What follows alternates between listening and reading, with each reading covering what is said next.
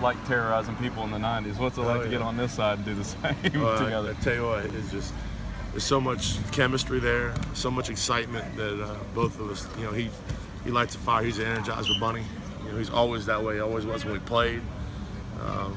Just excited to have a guy that you have such a chemistry and a trust. To have him beside me right now is just a blessing. You know, I wish Sean the best. Cronin was a great job. I love my time with Coach Cronin, but you know, this is my guy. You know, talking about a guy you went to war with, and sweat blood with. Not only lined up beside each other, but he was 58 and I was 59, so our lockers were right there. I mean, we did everything together, so it's just a real exciting time for us. No, it seems like you look at the additions that have been made with him, with you know, Coach Baker. The pedigree is there from guys that have been in the trenches and been successful in the game type situations. What is it that you all do that makes you a successful player and then a successful coach?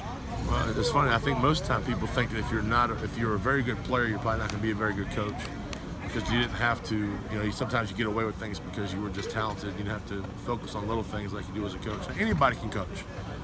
Anybody can come coach D-line. Anybody can coach receivers. But I think it still means a little bit extra something when you can walk in the meeting room and tell the kid, you know, I did this.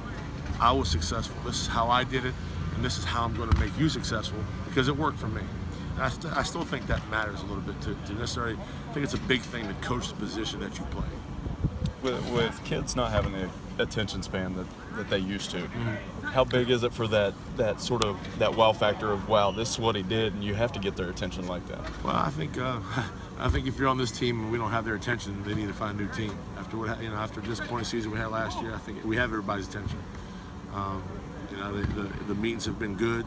I love the way we're structuring the thing.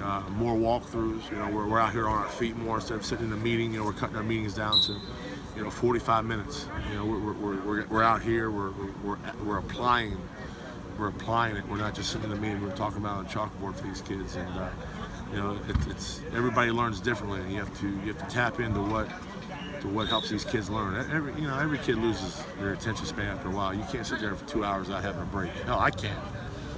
You know, I need a break.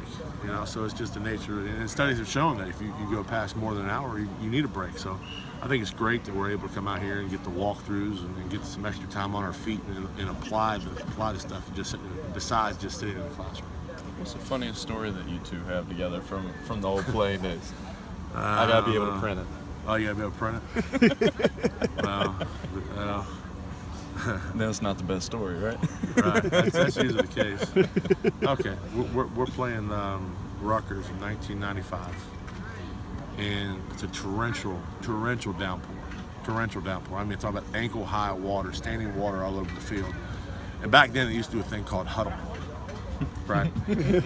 So me and Nell are in the huddle, and he looks at me and says, "Coach," not Coach, he was J.C.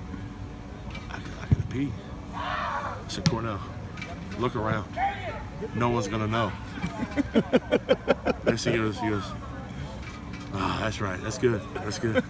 So he peed on himself in the huddle. No, if we ask him about that story, is he gonna deny it, or is he No, I don't know. He can lie to you if he wants to. That's about the most G-rated story I got for you. There you go. Your career's